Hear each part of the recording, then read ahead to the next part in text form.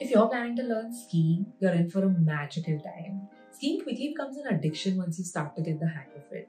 But taking that first step, I know it can be a little overwhelming. I'm sure you have a lot of questions like, should I learn from a private instructor or a government institute? Where do I go? How many days will it take? How much will it cost? Don't worry, I'll be giving you all the information you need to kickstart your skiing journey. In this video, I'll be discussing all of these topics, and I've also divided this video into sections. So if you have a few specific questions, you can skip directly to that part of the video. Alright then, let's jump right into it. Now there are various ways of learning skiing. The most common one is that you hire a private instructor that gives you personal training on a per-day basis. Your second option is to do a basic skiing course from a government-recognized institute. They are structured courses with a fixed syllabus and it is subsidized by the government. There's also an exam at the end of it and you get a certificate along with a grade. There's also a hybrid option of doing short skiing courses from a private institute or a private skiing school.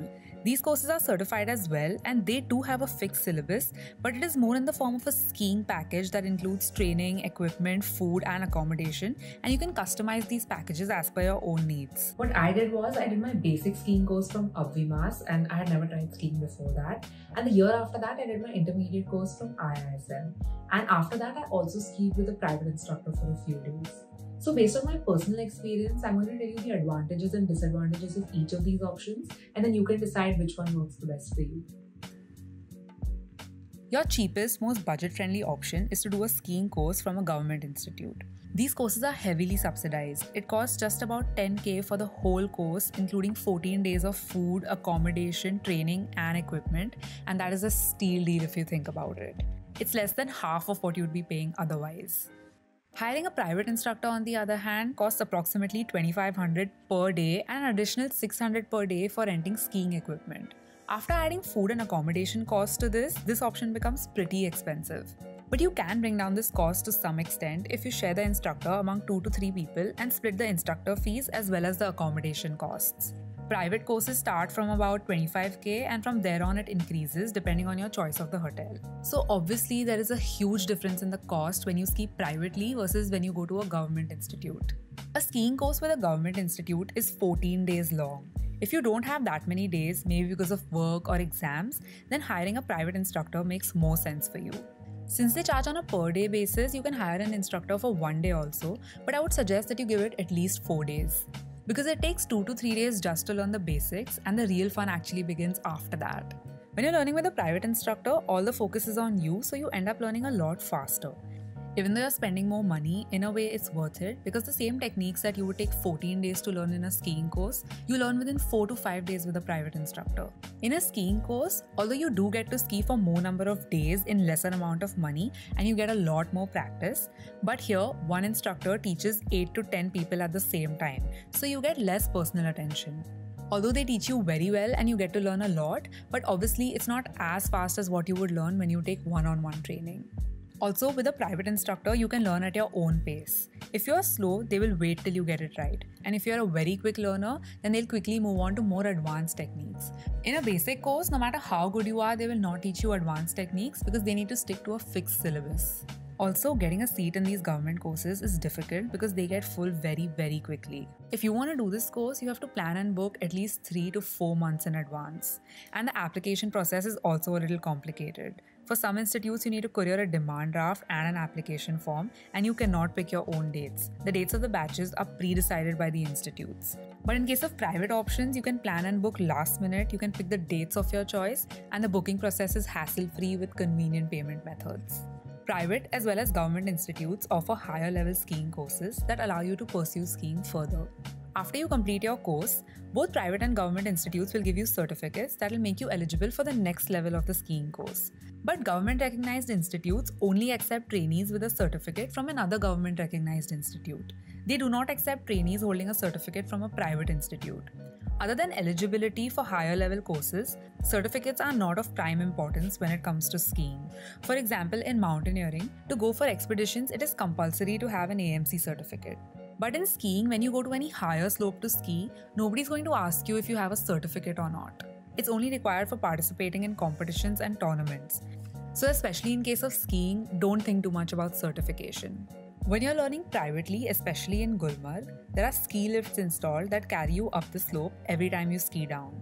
And this gets very convenient. But in a basic course by government institutes, you will not get to use ski lifts. So you need to climb up the slope yourself while carrying your heavy skis on your shoulders, and you need to do this again and again every time you ski down. Believe me, this can get very tiring. It actually makes a very big difference, and it's only something you'll realize when you go there. If you see yourself skiing in the long run and you are confident that you will enjoy the sport, then you can go all in and do a 14-day long skiing course. But if you're not sure whether you'll enjoy it or not and you just want to try it out first, then making such a long commitment and doing a skiing course is probably not such a good idea for you. Because skiing continuously for so many days at a stretch can get hectic and physically exhausting for some people. In a skiing institute, there are a lot of rules and restrictions. Drinking and smoking is not allowed, and you need to maintain a certain amount of discipline. So if you have more of a vacation mindset and you just want to chill, then consider skiing privately. Here you have all the freedom and you can ski as per your own comfort. But even after everything I've mentioned so far, I will always have a soft corner for doing a government certified skiing course. In spite of all the restrictions, it is still the most fun option out of the three. It'll remind you of your school or hostel days. Since there are about 60 people in the batch, you make so many wonderful new friends from all over the country that are all into adventure sports and traveling. And since you're sharing the same journey with them for 14 days, you actually end up forming a really good bond. There's also a spirit of healthy competition, and since everyone's there to ski, there's a lot of skiing related discussion. So you feel closer to the sport and you feel more encouraged to pursue it. So there you have it. Each of these options have their own pros and cons. If you ask me, I'm going to do my advanced course for sure, and I'm also going to continue skiing with a private instructor in the future. But you must go for the option that suits you the most, keeping in mind your budget, the number of days you have in hand, and your willingness to commit to the sport for a long time. If you have decided to do your basic skiing course from a government recognized institute, then I'll be making a video in which I'll be giving you information specifically about that. I'll be discussing in detail as to the various institutes you can go to, how to apply, and a lot more. And I'll leave a link for you in the description as soon as it's uploaded. But if you have decided to ski privately, be it with a private instructor or a private institute, then continue watching this video and I'll be giving you a lot more information about that. The skiing season typically starts late December and goes on till March. I know that the last week of December is probably a very convenient time for everyone because of Christmas and New Year holidays, but you must try to avoid it. Firstly, because by this time, usually there hasn't been enough snowfall to form a good layer of snow on the slopes. Also, it's very crowded. There are too many people on the slopes and everything costs a lot more than usual, be it instructor fees, equipment, hotels, or flights. March, on the other hand, is when the temperatures start to rise again and the snow tends to get slushy, especially during the day. Jan and Feb are the peak winter months. By this time, there's a nice thick layer of snow with plenty of snowfall. And if you want an even more specific suggestion, try going between 15th Jan and 15th Feb. That is when the snow conditions are considered to be at their very best. The most popular skiing destinations in India are Gulmarg, Oli, and Manali. Gulmarg, however, is considered better because of better skiing infrastructure, more facilities, and a wider variety of slopes as compared to Oli and Manali. Here, you'll meet skiers from all over the country and even the world. Right from beginner skiers to national level skiers, it is the hub for skiing in India. There's a gondola and there are ski lifts installed on all the slopes to take skiers up the slope after every run. There are so many different types of slopes with different difficulty levels. There's something for each level of skier. And there are plenty of skiing equipment rental shops, both private and government. When it comes to Gulmarg, you can be a little more sure about the snow. More or less, it receives a decent amount of snow every winter, but Manali and Oli may receive less snow during some seasons. Like I told you earlier, the cost of skiing in Gulmarg depends on whether you go for a private instructor or a private institute. Whether you hire a personal instructor or you do a private course, try not to share the instructor between more than 3 to 4 people to reduce the cost further. Because the entire point of learning privately is to get that personal attention so that you learn faster. If you're taking a skiing package, make sure you confirm the instructor-student ratio beforehand and you understand all the cost inclusions and exclusions properly before you book. Most of the private companies offer free pickup and drop service and they include the ski lift charges within the package cost. And if you want to learn for longer but you're on a tight budget, then I have another hack for you. What you can do is, once you have learned the basics, which will take you about 4 to 5 days, then you can start skiing on your own on the easier slopes for a few days. Practice what you have learned so far. After that, hire an instructor again for a day or two. Learn some new techniques, get some new tips, and then again practice on your own for a few days. This way you'll be able to keep learning and practicing while saving money at the same time. When it comes to accommodation, Gulmarg is surprisingly expensive. If you want a cheaper, more affordable option, then rather than staying in hotels, consider staying in huts. Winter is a busy season in Gulmarg and everything gets booked very much in advance. So make sure you book early by October-November, especially if you're on a budget. You'll find huts ranging from 1500 going up to about 3000. And if you want the cheaper huts, try going through someone, probably your skiing instructor or if you know someone there. If you're a solo traveler, try to find someone who you can share the room with so that you can bring down the cost. When it comes to hotels, obviously the range is very wide because you'll get hotels starting from 3k going all the way up to 30k. Also, whichever accommodation you book, make sure it's near the Gulmarg gondola, because this is the location you will have to walk to every morning while wearing your heavy ski boots and carrying your heavy skis on your shoulders. And believe me, this can get very tiring. Before you book, just map the distance of your hotel or hut to this location and make sure that it's walkable. If you're going for a package deal with a private institute, then make sure that they give you accommodation close by to this area. And if the accommodation is far off, then they should be providing you a pick-up and drop facility as a part of the package. Also, I just wanted to alert you that in Gulmarg, there's a lot of overcharging by taxis and guides. People are constantly asking for tips for everything, so just be careful about that.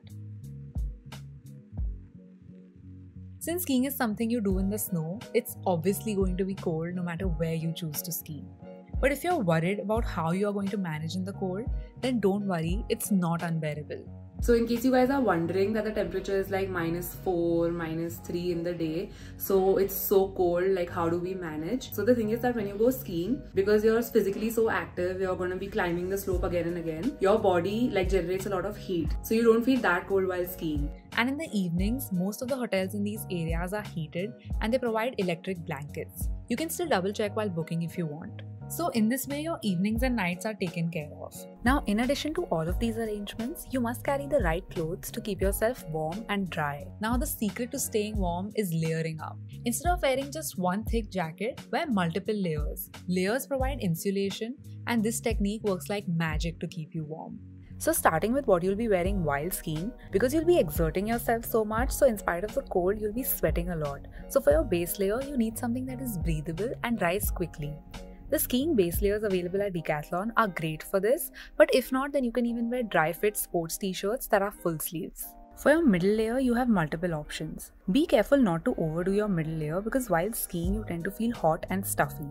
In fact, some people feel so hot while skiing that sometimes they skip the middle layer altogether. You can choose whether you want to wear a heavy or light middle layer depending on the weather on that particular day, your personal tendency to feel cold, and the thickness of your outer layer. You'll be falling down in the snow a lot as a beginner, so your outer layer needs to be waterproof so that you remain dry. A skiing jacket or snow jacket would be ideal, and since these are pretty warm, with this you can keep your middle layer light. But if you don't want to buy a jacket specially, then you can wear any other waterproof layer. Even if it's just a thin outer shell, it's okay, and you can wear that with a heavier middle layer to keep yourself warm. If you already have a down jacket and you're considering wearing that, then although it will work, but you should know that they are water repellent and not waterproof.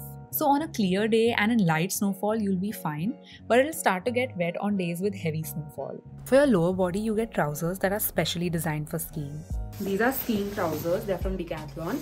And the best part is these skiing trousers are broad at the bottom and they have this inner covering that goes right over your ski boots and prevents the snow from getting in. If you don't want to get special skiing trousers, then you can wear any other water repellent trousers that you may have, like a quick dry trekking trouser. Since your lower body does not feel that cold as compared to your upper body, so if you want, you can skip the base layer, especially in case of skiing trousers because they are warm enough already.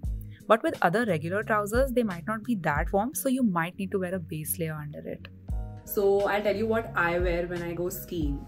So there are the ski trousers and there's no thermals, nothing inside that. This is a ski base layer. So it has like a little bit of fleece inside it. This is again from Decathlon. And on top of that, I just wear a ski jacket, okay, which is again very warm and waterproof. This is all I wear while skiing because I tend to feel very hot while skiing.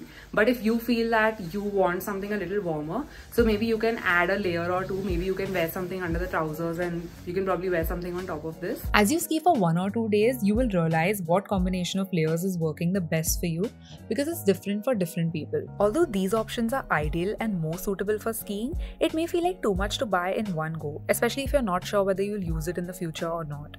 So even if you stick to the cheaper alternatives, you'll be just fine. And most of these things you might have at home already. But if you do end up buying new clothes for skiing or your winter trip in general, don't shy away from buying bright colors. Go for those bright yellows, greens and reds. These colors really stand out in the white snow and your pictures will turn out amazing. For the time that you are not skiing, you can again follow the layering technique and add or remove layers based on your personal preference. Moving on to socks, a really small item that can make or break your skiing trip. As a beginner, it may sound like a good idea to wear those typical thick socks or to wear 2 pairs of socks thinking it'll keep your feet warm and dry. But no matter how cold it is outside, your feet will sweat a lot while skiing, and doing this will only make your feet sweat more, making it prone to blisters. And trust me, even one blister can be really painful while skiing and it can ruin your fun on the slopes. You need socks that are thin and breathable. Ideally, go for socks that are made of synthetic materials or merino wool. The skiing socks in Decathlon are of this material. You can even wear synthetic hiking socks. You could wear your regular cotton socks if you want. They are not that breathable, but it's still a better option than wearing those extra thick socks. Whichever socks you go for, make sure they are long enough to cover your entire shin. Basically, they should come slightly above your skiing boots because when you're skiing, there's constant pressure on your shin. Wearing full socks will protect your shin from the inside of the skiing boots. Also, socks tend to stink after a long day of skiing, and wearing the same sweaty and dirty socks repeatedly can again increase the chances of blisters. While washing them is always an option, try carrying as many extra pairs as you can. You're also going to need a pair of good quality waterproof gloves. That's an absolute must. Carry a normal as well as a woolen cap to wear while skiing, depending on the weather that day. If you want, you can keep a small 10-liter backpack with you while skiing. In this, you can keep some dry snacks, your camera, a water bottle and stuff. And here's a bonus tip for you. For your main luggage, don't carry a suitcase because it's inconvenient to drag it in the snow. Carry a backpack instead. Carry water in an insulated bottle because in a normal bottle, your water will get ice cold in no time and you will not feel like drinking more than a sip or two.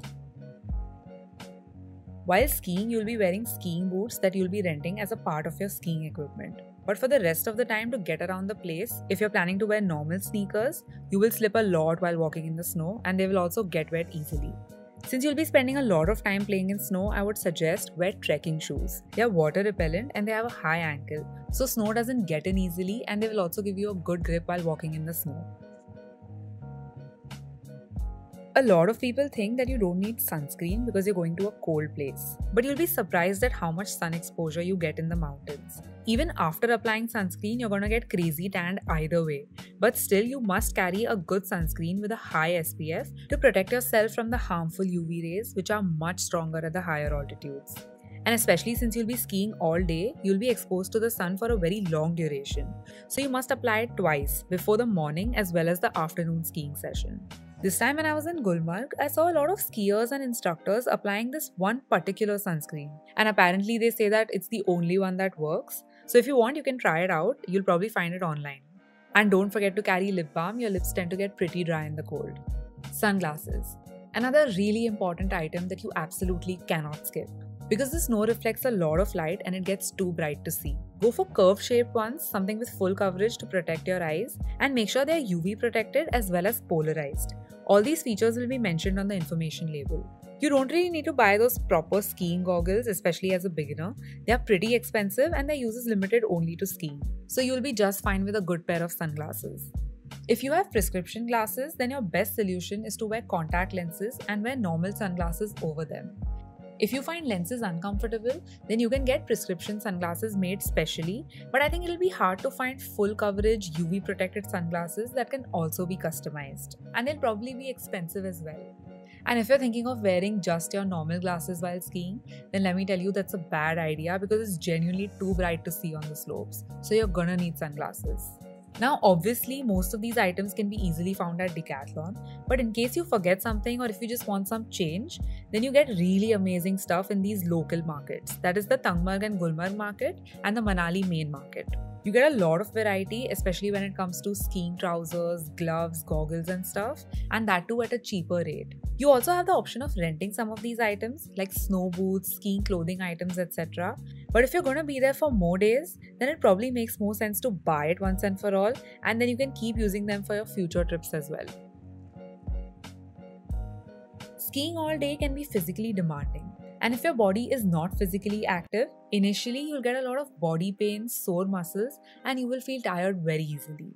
Because while skiing, a lot of the pressure is on your thighs, glutes, and calves. So if you work on your fitness and strength, especially on your leg strength, you'll actually end up learning skiing a lot faster and you'll be much better at it. Here are some exercises that you can start doing beforehand that will genuinely help you with skiing, and you'll be surprised at the difference it makes. Also, if you know how to skate, that helps with skiing too because it gets easier to balance. I'm going to leave you with one last tip. When you just start learning skiing, you'll probably fall a lot and it may take some time to get the hang of it. But don't lose hope. Get up and try again and again. You will figure it out eventually. And once you do, you'll just get addicted to skiing. That's all from my side. Stay hydrated, stay warm, don't forget to apply that sunscreen, and have a wonderful skiing season. If this information has helped you, give me a thumbs up, and for more adventure and travel related content, consider subscribing to my channel, and I'll see you soon.